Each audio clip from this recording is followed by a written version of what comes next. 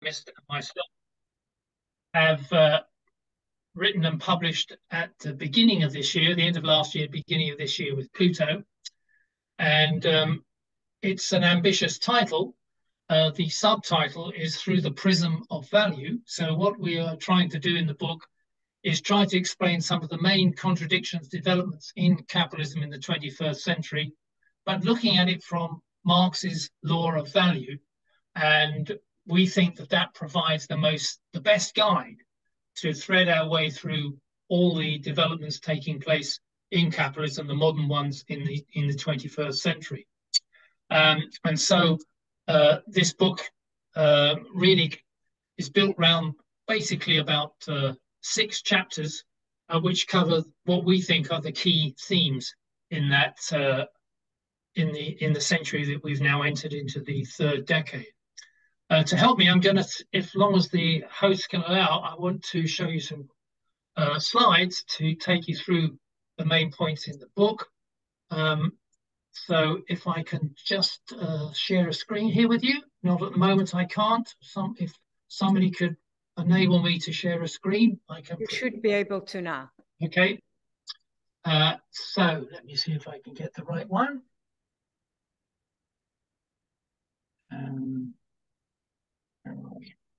Yep, here we are.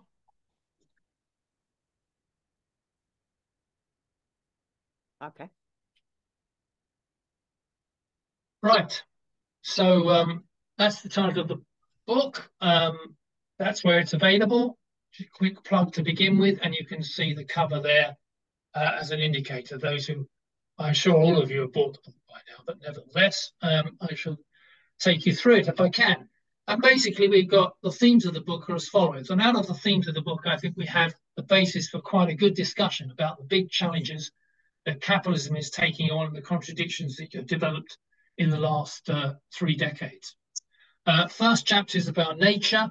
We started with nature because it's literally a burning issue, and of how that we've seen a tremendous development, a commodification of nature, turning natural resources, all the species of the world, commodifying them into something that can be used by capital to increase profit.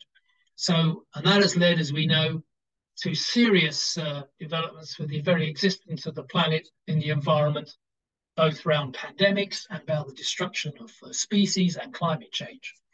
In the second chapter, we go and have a look at modern developments in money, because obviously we've moved from the 19th century where at least international money was, and most money was dominated or represented in terms of a commodity like gold or silver, and then in paper currencies throughout the 20th century. But increasingly towards the end of last century and to this century, it's become a digital currency primarily. And that has meant, how do we relate that development of digital currencies in relation to the theory of value, or the Marxist law of value, which we explain in the first chapter. I'll go to that in a minute. And then we looked at some of the modern theories, for example, the modern monetary theory, and obviously the big issue, the topical issue of the last 2 or 3 years, which is the emergence again of inflation, where it appears that money supplies faster than the goods that services that capitalism is producing by the exploitation of labor.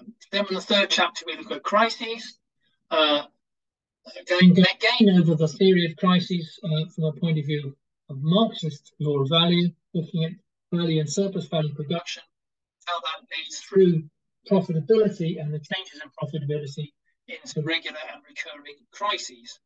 In the fourth chapter, we develop that internationally to look at the question of imperialism again, a subject that really in the throughout most of the 20th century seemed to lose interest, at least amongst those both activists and academics, even from the left point of view. But of course, in the 21st century has now become a big issue. The huge flows of value, both in terms of capital and through transfer of value through trade. Sorry, Michael. Your audio keeps changing. I don't know if you... Yeah, let me see if I can do something about that. If I speak a bit closer, does that help at all? That's okay, but then sometimes you seem to move away, so the Yeah, audio becomes quite I distorted. think that as I didn't quite set up the mic for this particular computer, um, how's it sound at the moment? Let me see. This is fine. If you Yeah, stay, when you started, it was fine. Then we yeah. deteriorated I in. will actually keep still and see if that follows. If interrupt me again Thanks. if it goes wrong. So the fourth chapter we have imperialism. I've described, and we deal with the question of the economic foundations of imperialism in the 21st century and what that means for the growing conflicts that we're seeing now between the imperialist bloc led by the US and those who do not part of that imperialist bloc, in particular Russia, China, and others.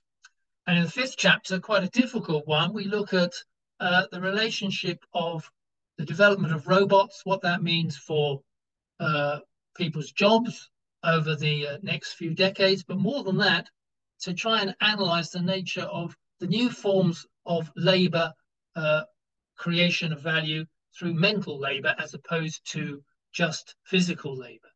And we point out in our view that mental labor is still a material thing, not some mystical thing inside of our heads. It actually is helps to develop and improve and raise the level of value available to capital, and that knowledge is increasingly being commodified in such a way that capital can appropriate the labor created from mental activity and knowledge. And of course, the final chapter is socialism itself, and looking at the relationship of whether there's value under socialism as we have it under capitalism. Is value created in terms of the way it is in capitalism, or does it disappear? Does the market continue under socialism? Is there a state? And how's that process of transition from, say, the end of the capitalist state when workers gain control of the economy and the state towards a full socialist society? But just let's remind ourselves when we talk about capitalism seen through the prism of value, what do we mean? Well, Marx's law of value, as opposed to other value theories, makes the point that all value comes from labor and nowhere else. So as Marx said, any child would know that if everybody ceases to work, then nothing is produced. And so machines don't work, cannot produce without human labor, at least so far. And that is the basis of how anything is produced, things that we need, material things, services that we require human labor, but also from the point of view of capitalism, they cannot get value or surplus value and profit out of any other way except by the use of human labor and human labor power. That's the fundamental point to be made about the nature of value, but it has a dual characteristic. Yes, there is value in everything that we produce in terms of the need that we need it, we use it, but also from the point of view of capital, there's an exchange value. There's something that can be sold on the market at a price and therefore receiving a profit, which the capitalists can appropriate. So value has two aspects to it: the value of a commodity, both its use and its exchange value. And there's a contradiction that develops under capitalism between what capitalists require from the point of view of gaining more profit and for what a society as a whole requires from their needs in making a life that is reasonable and prosperous. So there is, as Marx pointed out, a key factor here: the two kinds of value, use value and exchange value. And while surplus labor is created in every form of mode of production, whether it's a slave economy or a feudal society, it's the surplus labor that is appropriated by capitalists is done in a hidden way. Workers apparently get a fair day's wage for a fair day's work, but actually they produce more value in labor hours than they get paid for, and the additional hours which are appropriated by the capitalists by selling the commodities produced by workers on the market. So it's hidden. The workers get their wages, which appears to be fair, and the capitalists sell the product, which appears to be fair. But of course, the difference is produced, the surplus value is produced because the capitalist can sell in value terms those commodities at a higher value than they pay the workers. That's the fundamental way in which capitalism creates production, and it also creates profit in the process of production. And it also provides, as we would argue in Marxist terms, the fault line in the capitalist mode of production, because profitability comes into conflict not only with social needs, but also with production itself through crises. But in the first chapter, we deal with nature. I don't want to go too far into this because I'm sure you're well aware, but we're arguing here that nature, the natural the planet and everything is now being commodified, and that capitalism is spending its time through the rapacious expansion, uncontrolled, into all parts of the planet, destruction of natural resources and species with them in order to boost profitability and to appropriate the resources provided by nature. This is uncontrolled under capitalism. It's not part of a plan by which we can work in harmony with other species and the rest of the planet as human beings. It's done only in the interests of boosting profit.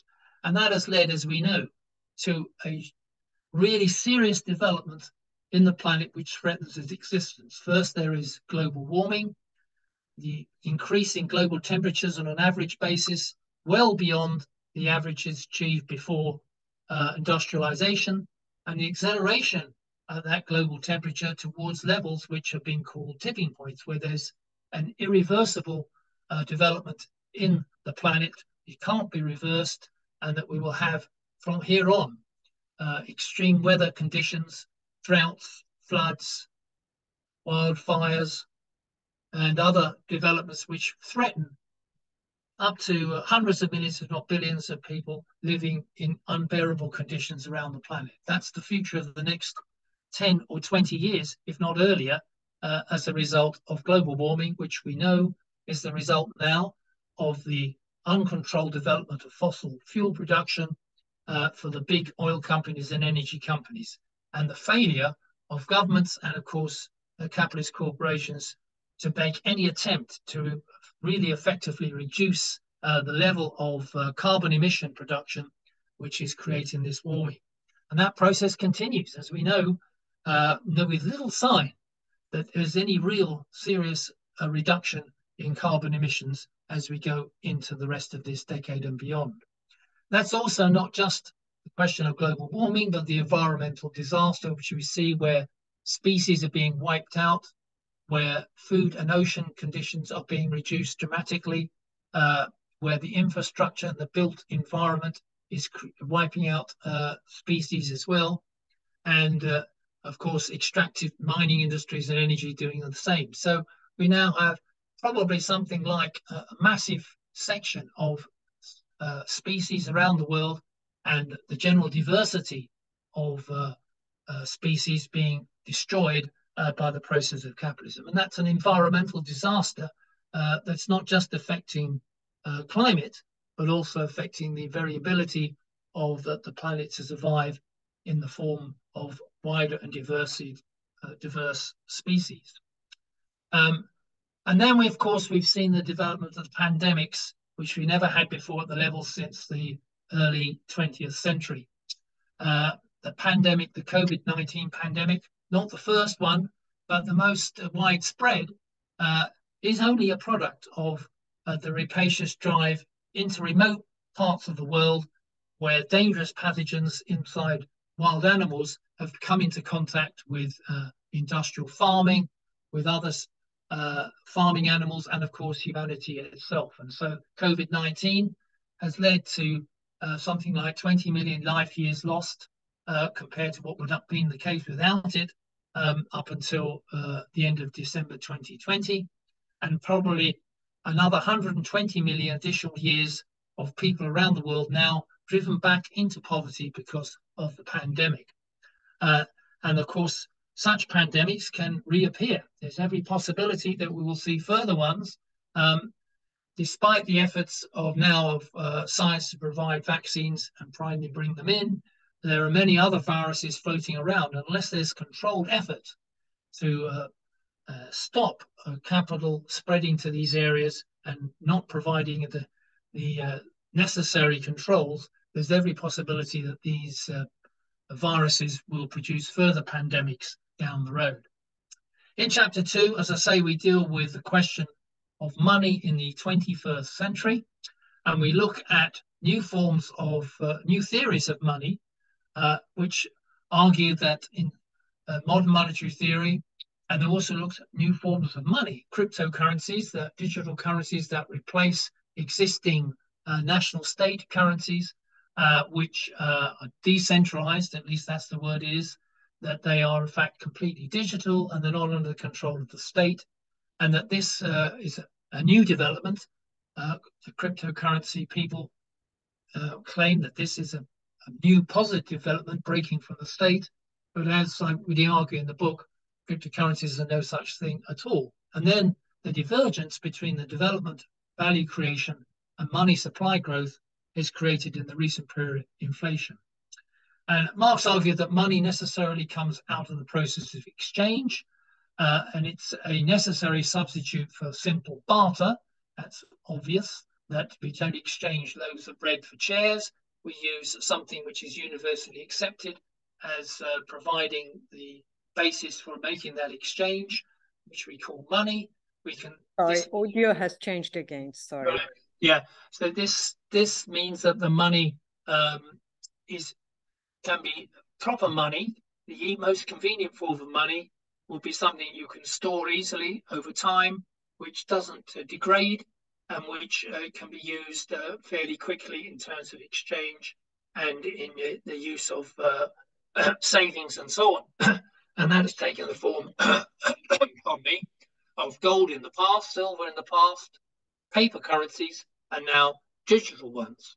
Now, modern monetary theory is a new development in the 21st century, and the supporters of modern monetary theory argue that because money is now such a digital basis, and because it's really totally under the control of the state or the government, it is perfectly possible to print money or create money digitally in the banks to use to spend by the government on all the resources that people need. And there is no need to worry about the capital requiring you to issue bonds, which they want interest on. You just print the money, and that money can then be spent by the government. It will produce productive assets, things that people need, and it will therefore pay for itself. So modern monetary theory is arguing that don't worry about the social structure of capitalism as it is. We don't need to touch that. We just need to have control of the money supply to use it in our interests for society as a whole, and that therefore we can in this way, as it were, bypass or overcome the law of value and the process of capital and exchange and sales on the market. For modern monetary theory does not recognize any need to worry about profit or the social structure of the economy. I think this is a theory which I haven't got time to go into, which is really a throwback to the 19th century position of Joseph Proudhon. Marx criticized the view that all we need is to have money and credit, and we don't need to do anything about the fact that the capital controls the means of production and exploits labor in the workplace. And I think we can show, and have shown in the book, how this theory just does not work. The other one is cryptocurrencies, as I say. We're saying that cryptocurrency is a digital currency stored in a decentralized system, not under the control of the state. And it's argued that this means that the labor or workers or individuals can now run their own savings and currency and make their own exchanges without the domination of the state currency. Of course, we have found out only over the last decade or so that that's not the case. It is really just a big speculative asset, like many others, where the price of the currency in relation to cryptocurrencies, in relation to national currencies, which people still use, is so volatile, it jumps all over the place from day to day, and it's not possible to be used in any such way as an alternative currency out of the control of the state. More than that, it seems that the people who dominate the cryptocurrency markets are quite often crooks. They control a sizable proportion of the funding in cryptocurrencies, which they've expropriated and embezzled. The latest case currently going through the US of such a major cryptocurrency funder and market. So this is an illusion that cryptocurrencies can replace existing state currencies and provide, as it were, freedom up for working people to break from the capitalist state. So in a similar way that, in a rather contradictory way, well, modern monetary theorists say that the state can print money because it controls it, and then this will be good for labor. The cryptocurrency people say the opposite. We can make money that's nothing to do with the state, and that gives us freedom to create a better society. Neither of these particular theories, in my view, works. That brings us to the question of inflation, which you've seen in the last 2 or 3 years in particular. In the book, we go in to discuss different theories of inflation, and what's the most likely one, what's the clearest one that we can understand, we reckon is related. The audio is going again. Yeah. I'm not sure what's happening. It's terrible. I'm sorry about this. So we hope, how is that, Jasmine? Can you hear that? No? That's good. Yeah, that's good. Okay. So we hope that we argue that inflation must be better related to what is happening with value creation and not the other theories of inflation that we've seen presented over the previous decades and in this one. Just this quote here you can see from the head of the Federal Reserve, Jay Powell, who pointed out that at the moment, mainstream economics doesn't really know what causes inflation. As he says, after the recent experience, we understand better now how little we understand about inflation. That honest statement, of course, is followed up by the usual argument presented by many of the authorities that what causes inflation is workers asking for too much wages. And the famous quote of the recent period from Andrew Bailey, the governor of the Bank of England, saying that nobody gets a pay rise. I'm not saying they shouldn't get a pay rise, but I am saying we do need to see restraint in pay bargaining, otherwise it will get out of control. And perhaps the clearest mainstream statement here is when wages go up, that leads prices to go up. So if airline staff and food ingredients go up in price, then airlines and restaurants will increase their prices. Similarly, if wages for flight attendants or servers go up, then they also raise their prices. This follows from basic common sense, says the leading mainstream economist, Jason Furman. Well, it is not basic. It may be basic common sense. It may seem that if wages are increased, then prices will have to be increased. But that assumes, of course, that profits will stay as they are. And the reality is that it's not a question of wages increasing prices. Wages are chasing prices usually. And that the issue here is also to leave out profits altogether. And in the book, we discuss Karl Marx's reply to that very argument that John Weston, who was a member of the International Working Men's Association in 1865, a carpenter and trade unionist, argued that we cannot ask for more wages because the bosses will raise prices, so we're back where we started in real terms. And Marx goes into detail to say there are lots of factors involved that are not just a question of wages that affect prices. In the book, we go into a little bit more how we see a value theory of inflation, that inflation really depends on the relationship between money supply growth and the increase in new value as measured in hours of labor. And we find in our work that if we analyze the amount of hours increased per year or falling per year and the amount of money supply growth per year, and we measure the difference, we get a sort of value rate of inflation. And if we apply that to the actual existing official inflation rate, we find a very high correlation. So that means we can expect or understand that modern inflation in consumer prices and generally in the prices of goods depends on the relationship between money supply growth and value creation. And that means that if productivity goes up, if value creation can be increased as well, then you can expect inflation to be relatively low. But if hours worked fall back, or their money supply is sharply increased by central banks, then you expect inflation to rise. That's the basis of our theory, but we go into it in more detail, obviously, than I can here. Chapter 3, I'll go through this, but I think probably many people listening or watching this will know Marx's theory of crises, which depends on the nature and changes in profitability on a regular basis. And in particular, the law of the tendency of the rate of profit to fall. And here is the measure of the world rate of profit done by different economists over the last few years.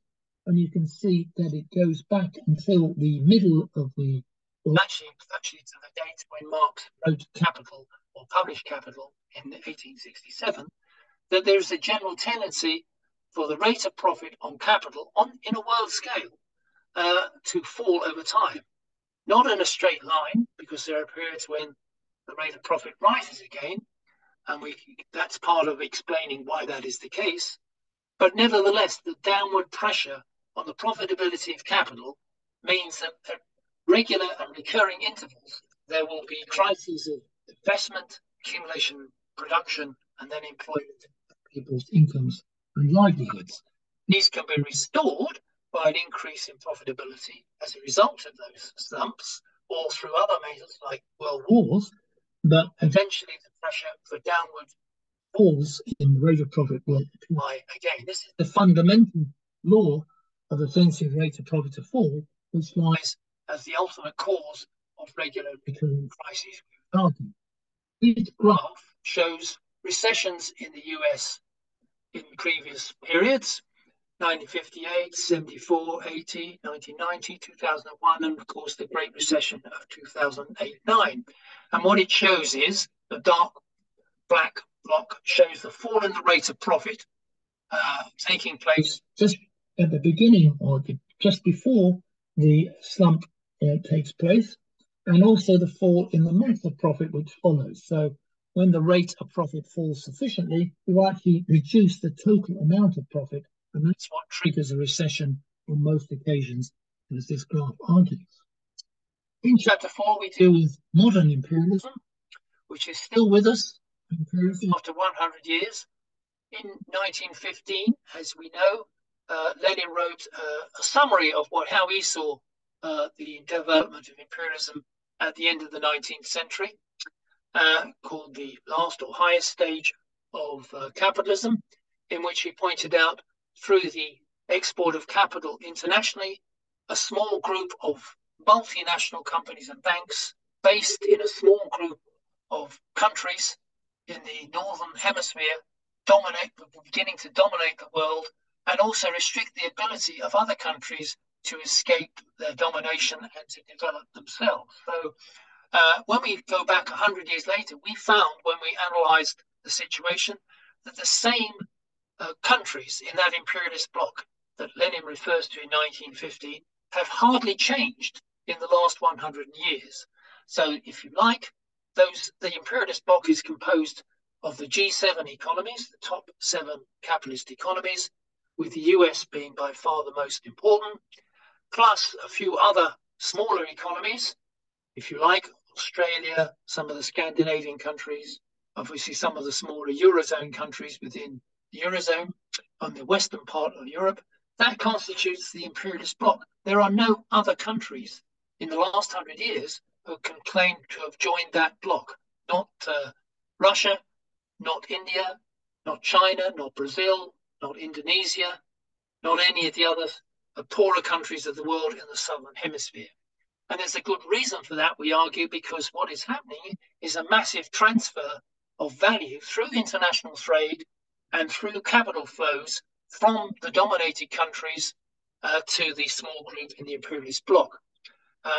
We focus in the book on this transfer of surplus value through the international process of trade, and we explain how that happens using the law of value and Marx's theory. And you can see that here's a measure of the transfer of surplus value from the rest of the world, the dominated bloc of the G20, to the imperialist bloc, which is a massive amount of billions per year being transferred through. This is just through trade. There are other ways that increase that transfer of value through capital flows and so on, which means that something like, we estimate, 3% of the world's GDP gets transferred every year. And that's a minimum from the rest of the world to the imperialist bloc. In fifth chapter, which is really right on the topic again that we're seeing, capital appropriates not just value from physical labor, what you might call objective labor, things that people produce physically and services they carry out, but also from mental labor, the knowledge that they create in their own brains and which are then applied in some form, either in the form of physical robots or in software or in other ways in which can raise the productivity of labor. And capital can appropriate that product of mental labor just as it can appropriate it from physical or objective labor, as we've seen in the past. Increasingly, this is the amount of knowledge appropriation in terms of value, modern form of appropriation of labor that we hadn't seen before in the 19th century, and certainly not even in the 20th century. So not only have we seen the replacement of human labor by robots, but also we're beginning to see the attempt to appropriate, control knowledge, change knowledge through artificial intelligence. Can this completely replace humanity in the 21st century? It's an open discussion that we can have. But first, let me show you that robots, there are more robots in the world than human beings now, or will be shortly. You'll be glad to hear that that's not a disaster for humanity, because robots' average life, which these are physical things, of course, are only about 11 years, while human beings at the moment can talk about 70 years. But even so, increasingly robots are beginning to replace work done by human labor up to now, and that's going to expand even more over the next few decades. And of course, we've seen the development now of artificial intelligence and learning machine programs, which supposedly are self-learning and therefore can develop knowledge and expand knowledge under the control of those who own those machines to an unlimited amount that could even replace human intelligence. In the book, we argue that's not the case, that these learning machines will not be able to replace human intelligence, because human intelligence is not the same as machine learning. But we can discuss that if we have time. The important point about human intelligence is it has the potential for change, in particular social change, which machine learning machines do not have. They're really a reproduction of existing imaginative ideas produced by human intelligence in the past. Then in the final chapter, we deal with socialism. What do we mean by socialism, we say in the book? Well, first of all, it means common ownership of all the means of production, the end of private property in terms of production in the mode of production. It means no money. It means we don't have any exchange process of commodities. Everything is produced and delivered directly to be consumed. So in that sense, there is no law of value, no exchange, no money. In that sense, there's also a classless society, because there will be no capitalists and there will be no workers, because there will be no ownership of the means of production and those that can only sell their labor power. Everybody will be the same in that sense in relation to the mode of production. And there will be no state, there will be no need for an oppressive force of armed bodies of men organized to maintain the property relations that exist and the control for the owners of the means of production. Instead, we move to the administration of all the things that we produce, the services that we require, and the social needs, not a state machine to control the existing property relations. So when you look at those 4 points, you have to say that there is nowhere in the world which approaches anything like achieving socialism, if that's what is correct about the nature of socialism. Even we have to consider how we even move towards such a process of society, which we could call socialist. In the Communist Manifesto, Marx and Engels outline some of the things that we must start with if we even to begin the process towards communism.